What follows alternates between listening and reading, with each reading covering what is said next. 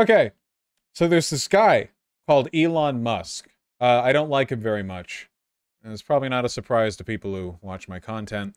A couple of days ago, actually, I think about a week ago by now, he tweeted out a couple of things, which basically he was saying, like, in order to end the war in Ukraine, Ukraine must be willing to negotiate and surrender some points. Fantastic stuff. These are screenshots from a Chinese state official, which is why it looks like this. But Ukraine-Russia peace. Redo elections of annexed regions under UN supervision. Russia leaves if that's the will of the people.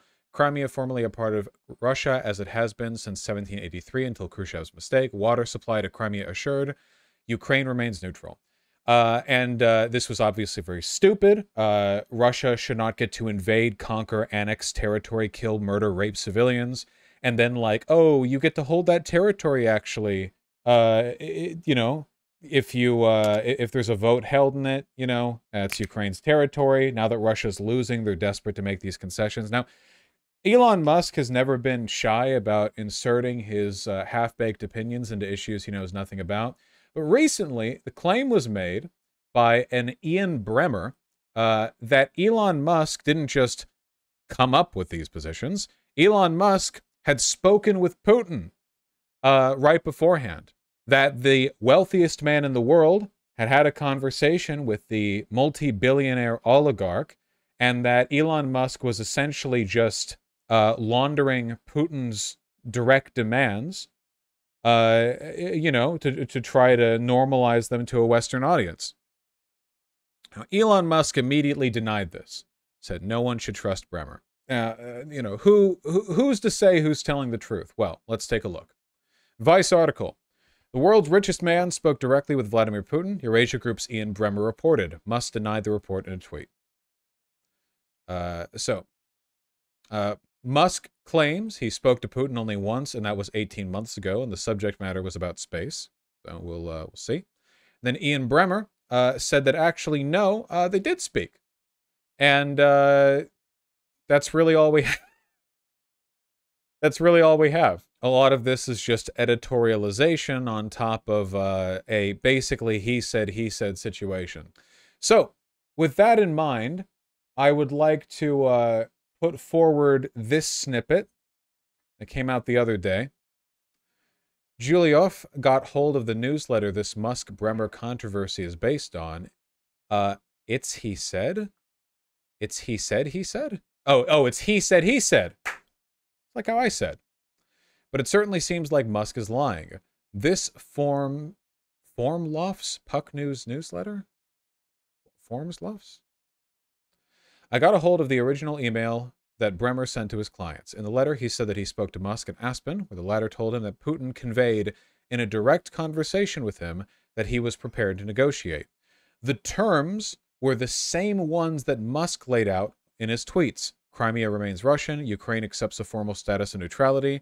The U.S. et al. Recognize Russia's annexations of Donetsk and Luhansk, as well as Kherson, for water supply to Crimea, a big issue, and Zaporizhia, so Putin can have a land bridge to Crimea. He reiterated Putin's threat that he would use nuclear weapons if Ukraine tried to take back Crimea, which Musk said we must do the utmost to avoid.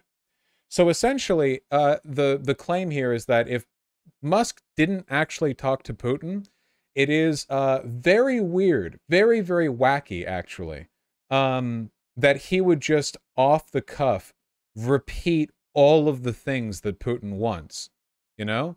Like, it's just kind of strange that that might happen, you know? Now, again, we're not quite at the kicker yet. The kicker is as follows.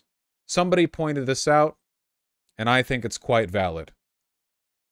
Look at this pointer. Crimea formerly part of Russia as it has been since 1783, until Khrushchev's mistake. Does that sound like something Elon Musk would say or know about? This is a very specific...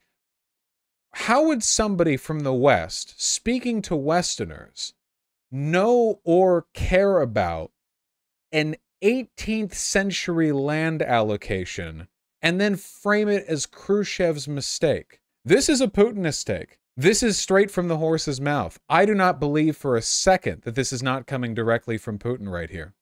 He talked to Putin. Putin framed it in this fashion. And then he's regurgitating it, except he's too stupid to frame it, as a, hey guys, I'm just another Westerner with interesting opinions on this conflict, just like you, haha.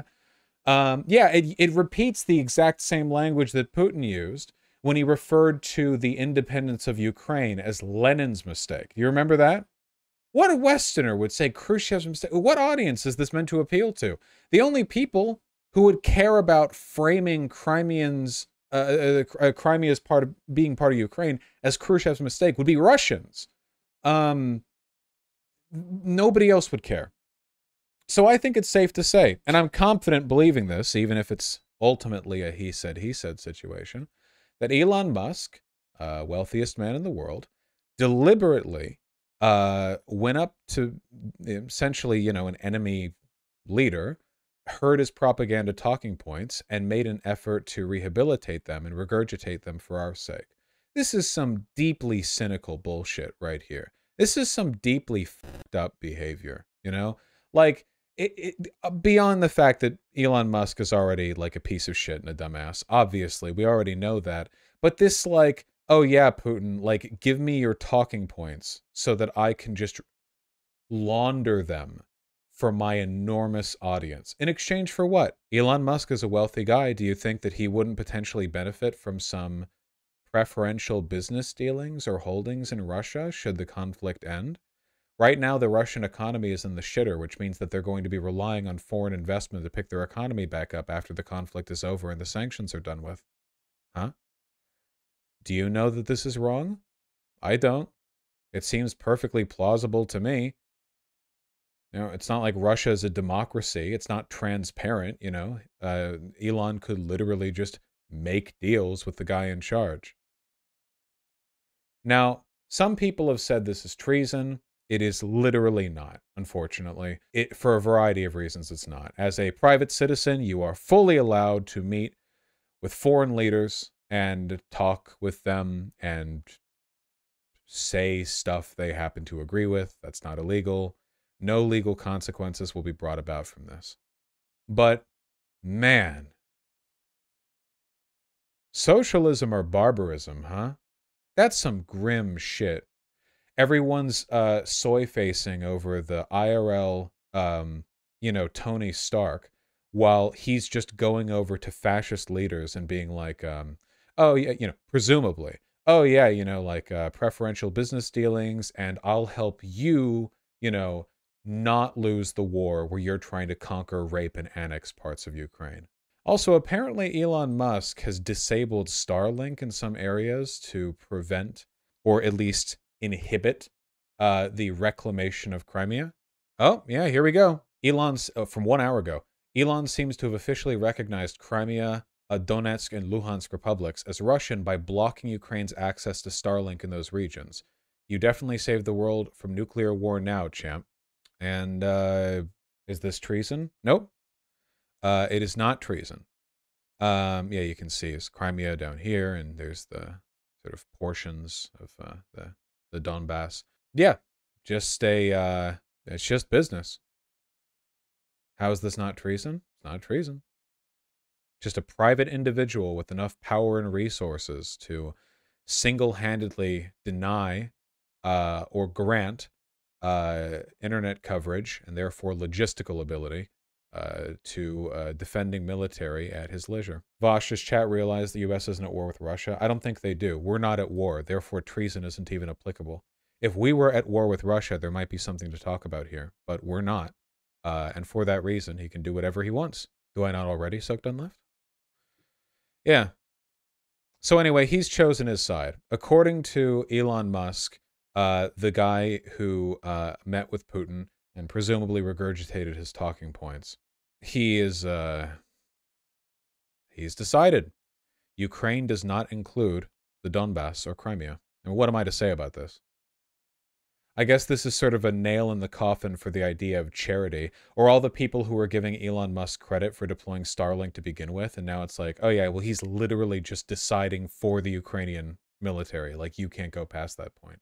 I don't think it's actually going to stop Ukraine from taking back their territory, but Elon got U.S. government funding for Starlink. unless he specifically broke a part of the contract, and even if he did, that's contract law, not treason. Starlink? Yeah, we just saw this. This really sounds like Putin has something on Musk. No, I just think Musk is a businessman. He doesn't care. You really think this guy gives a shit if like people in Ukraine are killed and raped? You really think he cares at all? What about you has given what about him has given you the impression that he has even a single shred of interest in the well-being of other people? That's it.